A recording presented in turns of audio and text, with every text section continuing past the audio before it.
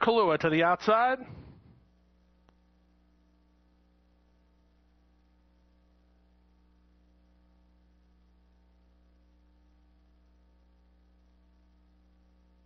The track is fast, the turf course is firm, and they're at the post.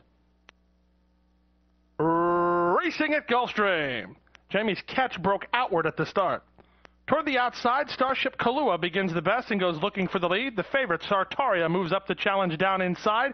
In between horses is Lynn's Image and out wider MZ Dancer.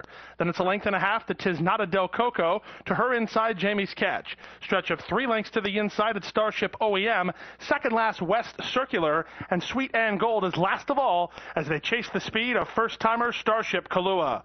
Starship Kahlua at the 5 furlong pole and a length and a half in front of Sartaria second.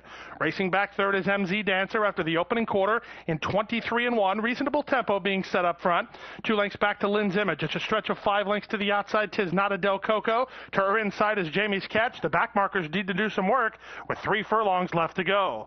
Starship Kahlua held together by Juan Leva. Sartaria works off the fence to make a charge. 3 wide out there is MZ Dancer. These top 3 start to separate themselves from Tis Nada Del Coco and rallying from the back Starship OEM, and they're past the quarter pole. The heavyweights now lock horns. Toward the outside, Sartaria. Toward the inside, Starship Kahlua tries to find more, and these two will settle the score 4 lengths better than MZ Dancer. On the outside in Starship OEM, there's an eighth of a mile to go. Sartaria now asserts herself and gets clear by 3. That's all for Starship Kahlua. She's going to try to hold second. Resurging outside is MZ Dancer, but the winner of the first is Santiago Gonzalez and Sartaria by 5. Up for second was MZ Dancer in front of Starship Kahlua third, and Starship OEM was fourth in 125-2.